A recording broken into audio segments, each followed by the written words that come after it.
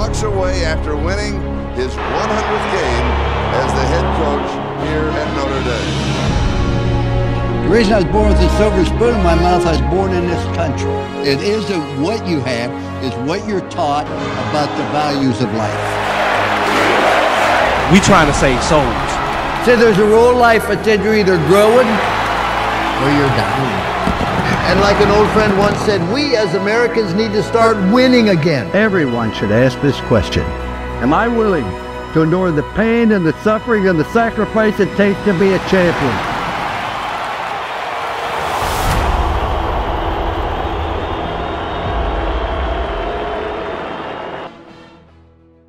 And welcome to the Lou Holtz Podcast. We have a lot of great guests on this show, but I don't think we've ever had anyone more interesting who has accomplished as much or overcome so many obstacles as our guest today, Jack Brewer. Jack was raised in Grapevine, Texas, and serves as the chairman of the Jack Brewer Foundation and the chair of the Center for Opportunity Now and vice chair of the Center for the 76th America First Policy Institute. Recently, Jack was advisory board member of Black Votes for Trump.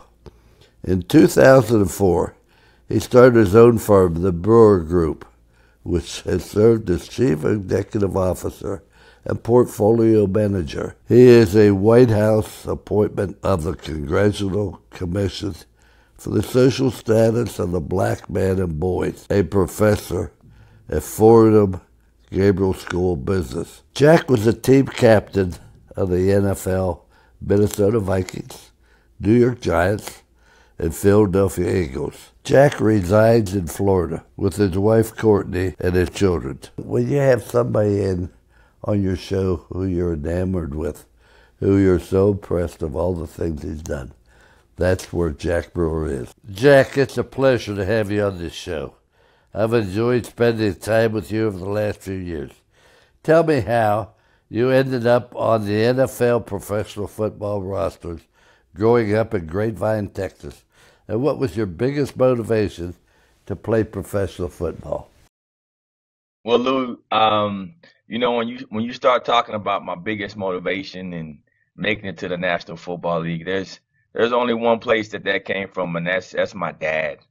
I had a father who really instilled my passion. I mean, he coached me from the time I was 3 years old. I mean, the earliest pictures that I have, I have footballs in my hand, and I remember my first season of tackle football when I was 6 years old.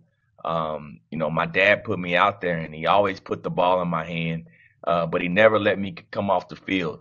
And so I had to play offense and defense, and if there was a big play that needed to be made, I mean, he literally, Lou, he grabbed me old school. He grabbed me by my chest, he pulled me to him, and he said, I need you to go make a play. And he throw me out there. And, those things instilled a fearlessness in me and really a passion to want to be in that big game, want to be in that big moment. And as an undersized guy, a small guy, I throughout my whole career, I reached back to those moments, weighing 190 pounds, playing in the NFL as safety and having to go in on special teams and hit a wedge. You got to have that fearless mentality, and that definitely came from my father. Well, what's really amazing, Jack, is you credit your father. And unfortunately, there's so many young black athletes today and people that don't have a father in their home and don't have the leadership that they truly need. And that was the purpose of this show, was to illustrate how other people played such a prominent role in our life, including your father.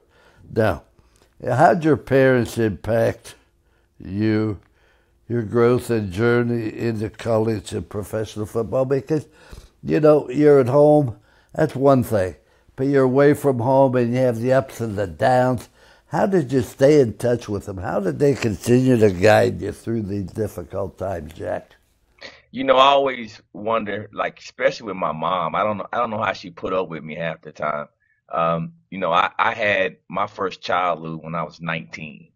And so my mom had to literally be my crutch between picking up my kids on the weekends and bringing them to me. And she was really my go-between in every way. And I know that in the back of her mind, her passion was to make sure that I was successful and to make sure that, I lived my dreams and accomplished everything that God had set forth for me. And so, she was a woman she's a devout Christian. I mean, she'd be on her knees praying 30, 45 minutes at a time when I walked by her room. And so, every time I get hurt on the football field, she literally run out with blessed oil and start blessing me and bless the team. I mean, that's the type of mom I have, And so, when you have that type of prayer over you and background in home, you want to be accountable to her. You want to make sure that you don't do anything that disappoints her, and you want to make her proud. And so she was really kind of my spiritual guide. And so as I kind of went through my life, all those principles and those godly principles that she taught me have really, made me into the man that I am today. And so I give her a lot of credit for one, putting up with me, but also being able to instill that spirituality in me, so that I had a fear of God. There was a certain things I just wasn't going to do. And that came from my mom. Well, I could say the same thing about my mother, but my father was in the Pacific for 5 years, from age 7 to 12, which are the formative years, but my mother was very, very religious. I've heard you pray and preach many times. What has really been the motivating factor for your strong faith in God? After, obviously with my mom and after, growing up in a church, in a place where, as a young boy, I was the leader in the church. I was always taking the lead on whether it was, Easter Sunday or choir or, activities with the youth ministry. I've always been that person. And I think once I, dedicated my life to God and really to serving everyone else, serving others, that just came to fruition. And Lou, I tell you, man, when I go out into the inner cities and when I see particularly things that we were able to do with America First Policy Institute, the things that I'm able to do with the Jack Brewer Foundation, when I start populations of fatherless kids, that's really the motivation behind my ministry. And that's really what we seek out to do is this, the American dream is really a dream that's founded in God and principles of God. And so when you have populations that are born in the situations that they have no control over, but yet, keep them from the American dream and really pursuing God's greatness that he's made us all to be able to achieve, it's heartbreaking.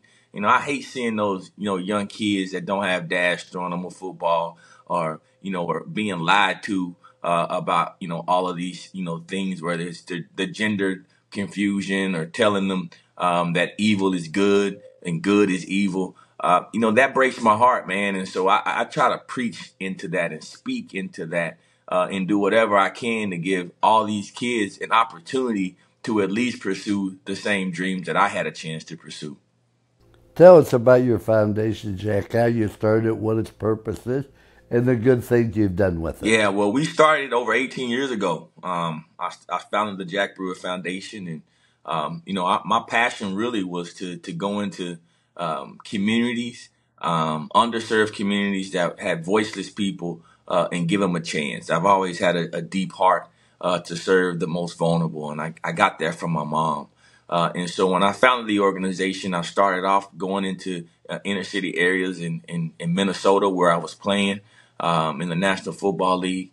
And then we quickly expanded across the country. And currently we have over 50 orphanages in Africa.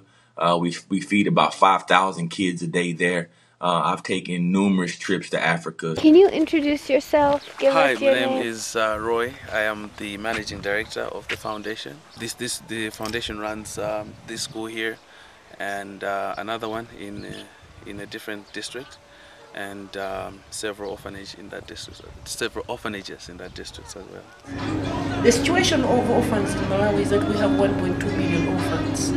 And out of those, 15% are living in child or elderly-aided households. And so that's the Joyce Banda Foundation's target. Looks like all the students have just finished their classes. Hi. I would like to welcome our visitors. We have Jack Brewer and Perry. We have come to visit us. Jack Brewer is our sponsor for especially those on scholarship. So here he has come to meet you.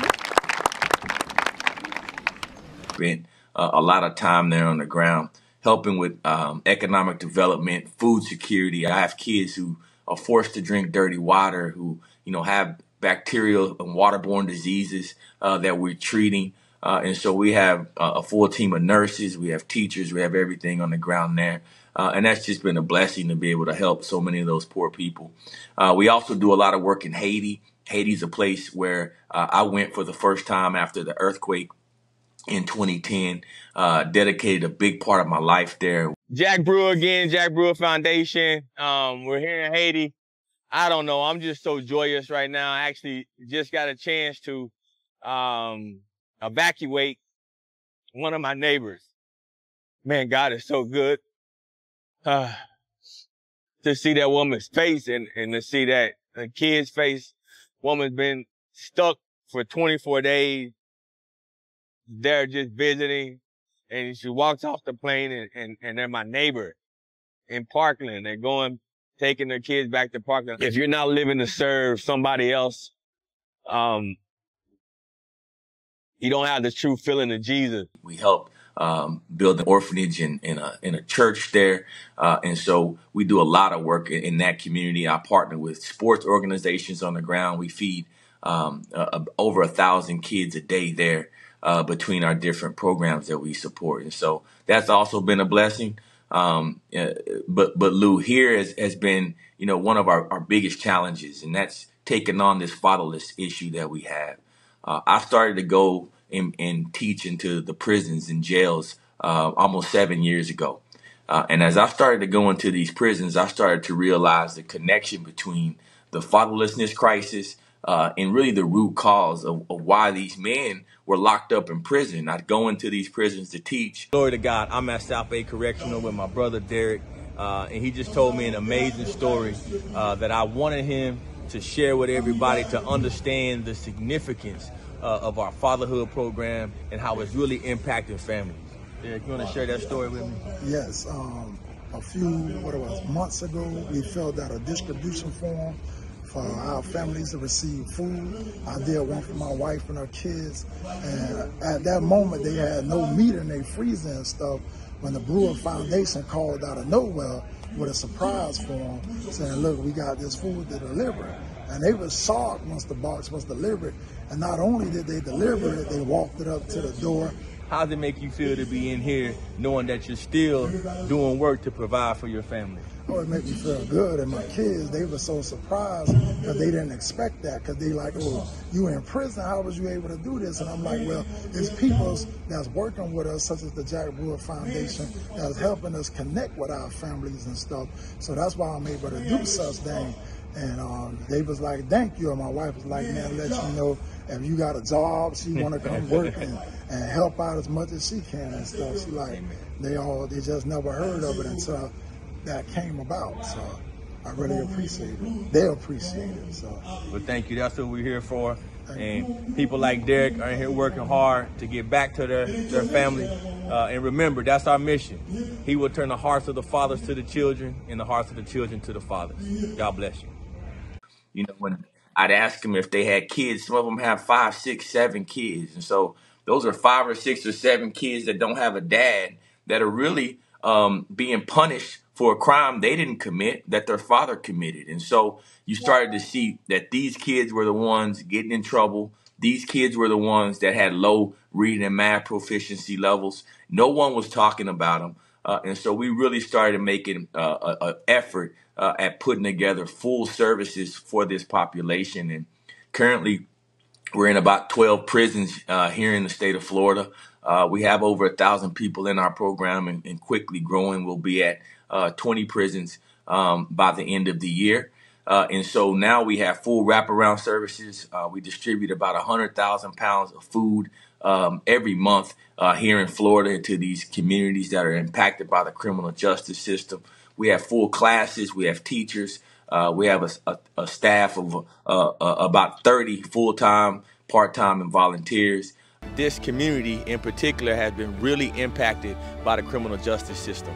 I've met countless moms and countless girlfriends and kids who have dads incarcerated, fathers incarcerated, uncles incarcerated. And so it's really important that the Jack Brewer Foundation and all of our in-custody programs through the Hero Second Chance Fatherhood Initiative, it's important that we touch these communities because it's about that 360-degree wraparound services, that family unification where we're actually helping some of these kids and some of these mothers go into the prison and visit their father. And also helping those fathers feel like they're still a part of their kids' lives. And so across the state of Florida, we really need to continue to push this. The Jack Brewer Foundation right now has expanded to 9 counties where we offer these services. And so we're just extremely excited to be able to try to help do our part to turn the hearts of the fathers to the children and the hearts of the children to the fathers. And so continue to keep us in your prayers as we do our work inside of prisons and in jails across this country, and particularly in the state of Florida where we have over 2.5 million fatherless kids. And so keep us in your prayers, guys. This is the civil rights issue of our time. We have to continue to work for the family in giving glory and honor to God. Thank you. And so our organization has really grown, but I think more importantly, we're setting an example that if you give services to these populations, that you can give these kids that platform to be able to pursue the American dream. We're a conservative organization. We don't back away from God. We don't back away from our love for country, and we don't back down from conservative values. Well, what you've done has been fantastic, but how do you finance it all? I mean, you just sort of glide over all this. Yeah, we feed this many. That doesn't just happen. It isn't like the manna comes down from heaven. How do you do it? How do you handle it all? It's rough, man. One part of my background I didn't go into, Lou, is when I was in the National Football League, I had my master's degree before I went to the NFL.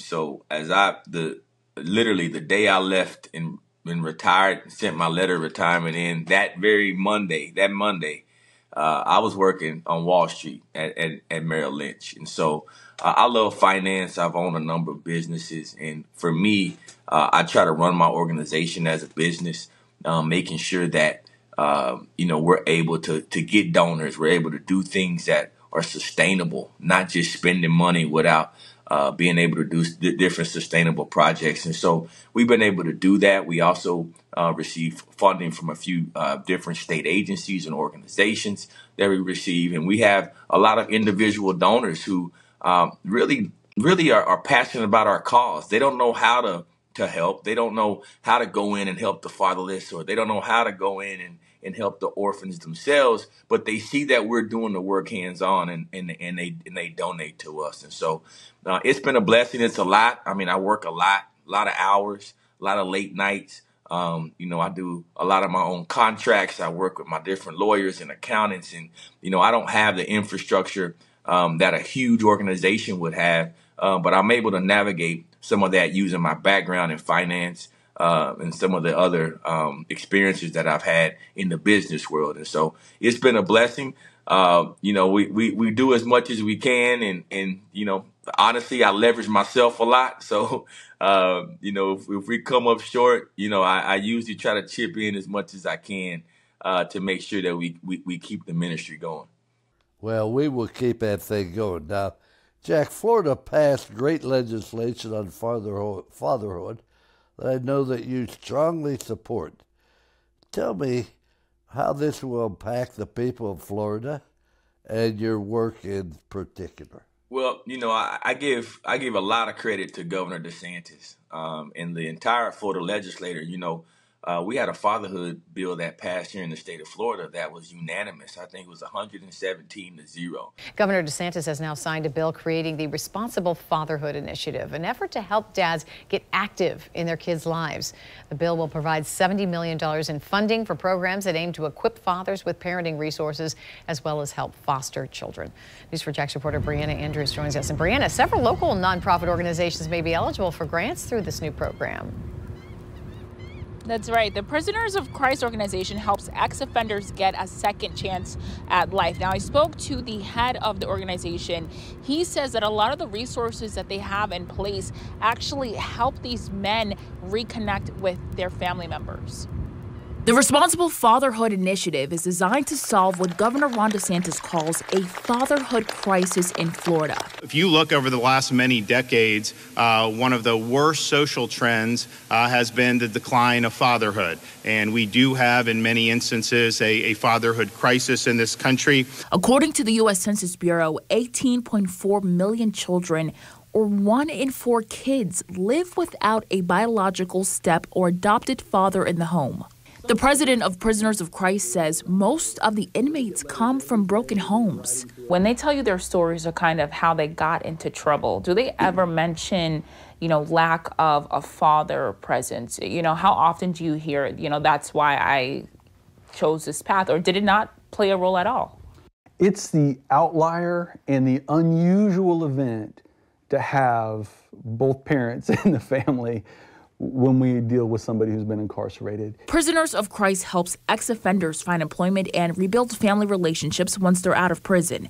WIT says funding programs like these are necessary to create better family dynamics. A ministry like this who helps an ex-offender also helps children. They are connected. All of society is connected. Here's a breakdown of what the Responsible Fatherhood Initiative does. $32.6 million goes towards grants aimed at assisting fathers. It will support and create mentoring programs through the Department of Juvenile Justice for at-risk youth. Through the Department of Children and Families, it creates a statewide awareness campaign about the importance of responsible fatherhood. And DCF will support groups that use evidence-based parenting education to help fathers stay engaged.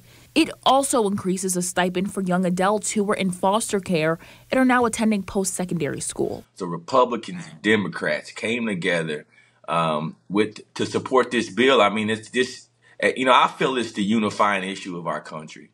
If people could get over all the political mudslinging and, the victim kind of the victim mentality, and just say, hey, let's focus on these kids and these fatherless kids, and that dads matter. We need dads in the home to help keep these boys straight. And so that's what this legislation has done. It's empowered organizations across the state of Florida to really focus on these fatherless kids. It's one thing to spend money, but how are you spending money? Spend the money on the things that matter, that can impact our communities. We talk about criminal justice reform, but you don't talk about getting to the root cause of why the kids are going to end up in prison in the first place. You talk about poverty reduction, but you're not talking about, having work programs and vocational programs that are going to help these men get out of prison. We want to talk about, how we're going to let more illegal immigrants come across the border. But those same crimes, we lock up men that are citizens here for 10, 15, 20 years. But illegals, we just let them out. So Laken Riley's murderer was in custody, in law enforcement custody, and he was released without notification to ICE, to federal authorities, because of policies and laws passed by Democrats here in New York State. It really is that simple. And so we got to fix the injustices, the real injustices that we have in our country, instead of focusing on all of this political mudslinging and political fundraising. And so my organization tries to get to the root cause of that, really with the programs on the ground, versus just talking about these things, without having solutions. And so we're a solution-based approach. And I think that's what the fatherhood bill here in the state of Florida does. It addresses the root cause. And I think we can do that same thing across the country. I couldn't agree with you more. I've often said this, Jack. I don't care what you accomplish in this world. If you aren't successful as a husband and a father, you've really failed. And the greatest obligation you have, you bring a child in this world to give them every chance to possibly be successful. Tell me about your 4 children. Oh, my 4 children have been really educational experience for me. You know, I started so young, Lou, 19, and now I'm 45, and I got a 6-year-old, and so I got about a 20-year gap between it. I'm a grandfather now for the first time, which is an amazing feeling that I never thought I'd have. And didn't realize how that would feel. And so, you know, my kids have been amazing. Started with my oldest son, Jared. He's overcome a lot. He was born with sickle cell anemia and had a lot of health problems as a youth. Yeah, and he's kind of grown through that. And really, you know, that's been a true blessing just to see him, you know, first off, be healthy and get his health back together. And so that's been a blessing for us. My daughter, Laisha, she's been incredible to see her progress over the years, especially the last few years. She's 24 now. She's a very successful model, and she also now works for the foundation. Has really helped steer our fundraising, our marketing. You know, she's a beautiful girl who has used her talents to help serve a lot of different people. So I'm extremely proud of her. And my 2 youngest, Jackson is my youngest son. He's 11, and he's really one that keeps me running. I think he met you, Coach. He's been able to meet you, and you know, he's a pretty good baseball player. And so I coach him, and he kind of keeps me busy. And then my 6-year-old daughter, you know, she runs the house, and we just, you know, try to make sure that she stays happy. But my kids are amazing. God has really blessed me with a beautiful family, and my wife, who's so supportive. You know, really, we all work towards the same goal, and that's, you know, we work towards the fatherless and helping them and serving them. We have a house that believes in serving and putting our words to action, and not just talking about it, but doing something to help our brothers and sisters. So the spirit of service is alive and well in the Brewer home, and that's really what we're founded on. Well, fatherhood is deeply rooted in biblical foundations. Could you expand on this? Definitely. You know, if you read scripture and you see the great men, you know, it's always goes back to the father. If you read the last scripture in the Old Testament, it says, "He shall turn the hearts of the fathers to the children, and the hearts of the children to the fathers, lest I come and smite the earth with a curse." And so some people get scared when you talk about curses and you talk about evil and good, but I mean, if you really look at it, that's what we're seeing. You're seeing a curse on our land when we have our prisons and jails. We're the most incarcerated country. We're the most fatherless country. And so we've made it acceptable for a man not to have to take care of their children. The United States of America incarcerates more people than any other country in the world.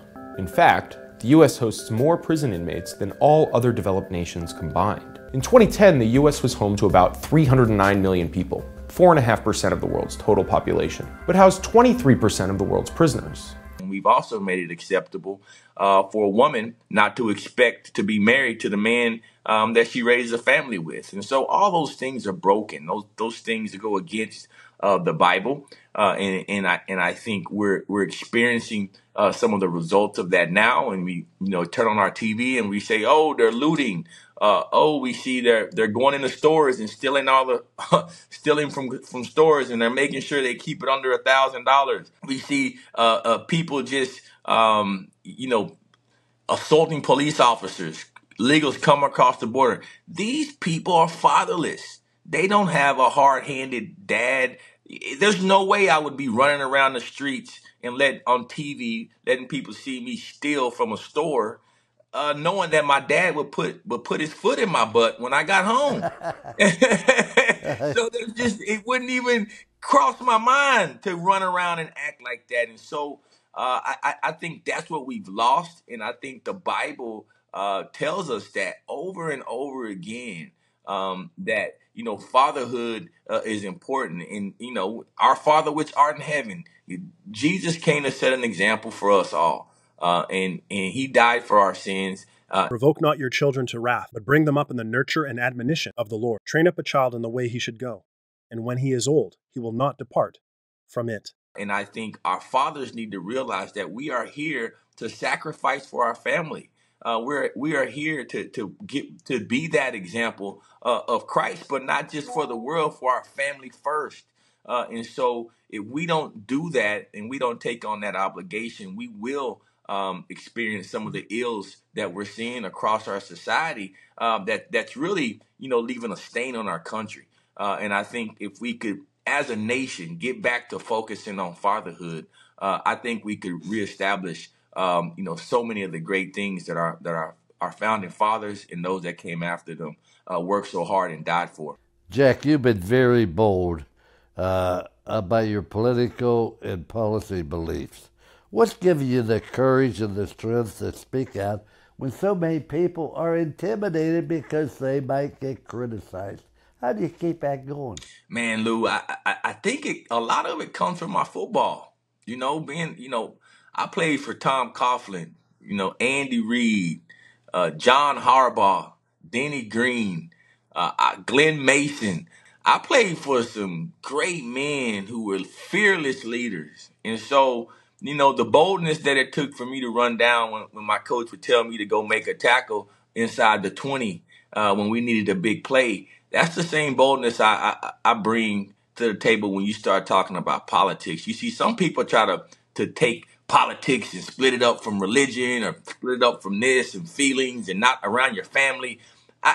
Politics controls all of that. And so religion and politics go hand in hand. This Constitution won't work the way we are teaching children. And I'll give you the rest of my time to elaborate on that.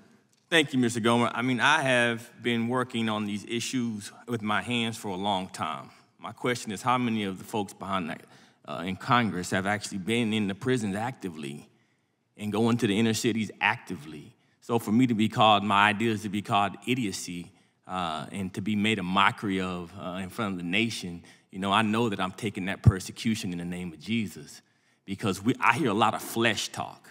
I don't hear any spirit talk. Spirit talk says that we cannot solve things of the flesh with the flesh. The things of the spirit must come in. When you pull a trigger and mass shoot somebody, you are spiritually weak. And for us to sit here as we look and see that 82% of people that commit mass shootings are fatherless, to not look at that as a root cause, to me, is idiocy. And so when we start talking about our kids, look at what's happening in our public schools.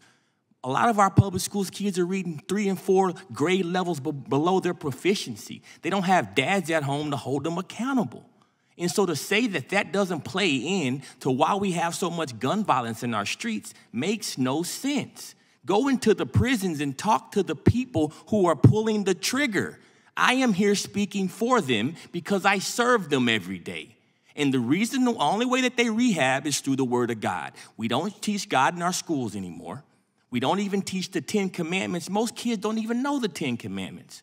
And so they don't have a fear of God. If you don't have a fear of God, there is no way that you are going to be able to go into a society and promote any type of righteousness. We are morally weak as a nation right now, and I think we put that front and center for the American people to see that we have certain people in our government that do not want to stand up for the word of God. That is called the Antichrist, and I yield back, Mr. Gomer. Thank you. I can't vote for things that are not godly or people that are not godly and going to push godly policies. I can't vote for people that are going to push these type of things and not allow for godly principles for our children, and then say I'm a Christian or say I'm aligned with righteousness. I gotta be real with what I'm doing, and some of these things that are happening right before our eyes, we all know they're not right. We see what they're doing to these kids,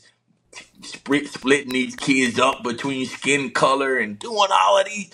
Come on, we are better as a nation than that. And so if you're voting for these people, then you got a price to pay. And so for me, especially as a black man, right, because we have a Democratic Party that has lied and cheated the black community. We have cities that are the worst run, dirtiest cities, the worst education systems in the country. All of them are democratically run. Every single one of them. Well, it's no secret that crime, homelessness, and lawlessness has gripped many Democrat-run American cities, leaving once great metropolises looking like war zones or sets from apocalyptic zombie movies. Right now, Chicago is in the headlines after local youths went on a rampage, looting stores, vandalizing streets, and beating up anyone who happened to get in their way. Stunning findings on Baltimore schools. Tell me. It's depressing. 33 high schools in Baltimore administered the state math exam in the spring. In 13 of those 33, not one student tested proficient in math. Not one. So for me to sit back here as a Christian black man and say that I'm okay with that because the folks that are running the city are black, then I'm being a racist. I mean, at some point, we got to keep it real with ourselves and call it what it is. These liberal policies are literally destroying this country. And it is exacerbating the fatherlessness crisis. It's exacerbating poverty. It's exacerbating sexualization of kids. I mean, all of these things are being exacerbated by liberal policies, and enough is enough. If you're not speaking out, you're a coward. I agree with you. Jack, about half the athletes I've coached in college and that were Afro-American minorities. And when I come to this conclusion, talent is equally distributed around the world. What happens when things come your way? You got to be able to have the opportunity. That's the obligation we have. Now, as we get ready to wrap this up, the theme of my show, Jack, is coaching America back to greatness. What do you believe needs to be done to restore the culture of this country? And also, Jack, how can the listeners who are watching this show contribute to your foundation to make a difference? Because I know the good work that you do, and I'd love to help you, and I'm sure other people. And I beg you, you're watching this, you care about American greatness, help Jack and the other people. So what would you say as we wrap this up? What is the most important thing about coaching America back to greatness and restoring the culture of this country? You know, Coach Holtz, as I mentioned before, the coaches that I played for and men like yourselves were so valuable in teaching me my foundational principles. And I think we need to get back to that as a country because truth has been lost, right? The definition of love has been lost. I know my coach loved me. I know Coach Mason loved me. I know Coach Harbaugh loved me. I know all the men that I played for loved me, but yet they would scold me. If I messed up, they'd get in my face. They run me. They make me come and spend extra time in the meeting room. They held me accountable. And I think this nation has lost the acceptance of accountability, and we've started to confuse what the definition of love is. And love has to have accountability, because accountability is the only way you will have truth. And so I think as you say, coaching America back to greatness, we need to take the examples of a coach, and we have to be coachable.